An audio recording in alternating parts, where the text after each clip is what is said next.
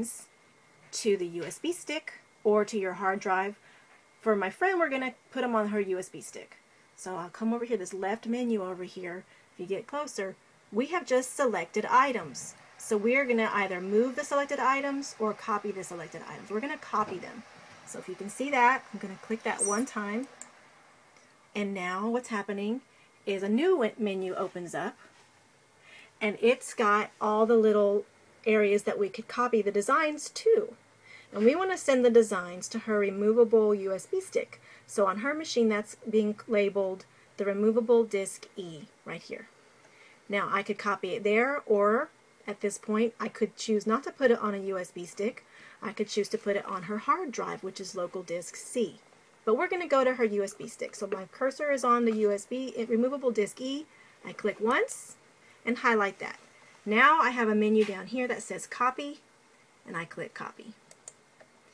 What's happening now is the machine's thinking and working, and the little menu pops up to show that all the designs that I highlighted went to the USB stick. After that, I'm going to come over to the top right corner of this screen and close the folders that I had opened. I'm also going to, this that's still here with all these designs is showing her USB stick. Has all these designs on it now. I need to close that. Now I'm going to go to the bottom right-hand screen of her machine, and there's, oh, it's kind of hard to see that. There's a little area, it's got a little green arrow, and it says safely remove hardware. That's hard for you to read. I can't read it. But just trust me, that's what it says. And you click that, and then it says safely remove USB mass storage device. So I'm highlighting, I put the arrow on that to click that.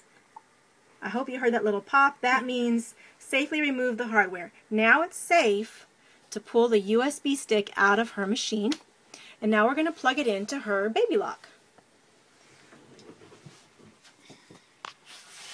So she's just plugging that USB stick in her USB port, and she pushed a little button. That was the symbol for the USB stick. And now all the designs are on her USB stick. It's not. There's her little watermelon guy. Now when she wants to pull this USB stick out of her baby lock, she can click the little button that says close, and then now she could. But I want to show you before you do, again, there's the little screen that she has on her machine, and she pushed this one right here. This button is for reading a USB stick that's plugged into your machine. And there's all the designs again. Okay, Maddie, you have a good time embroidering. I'm going to sign off.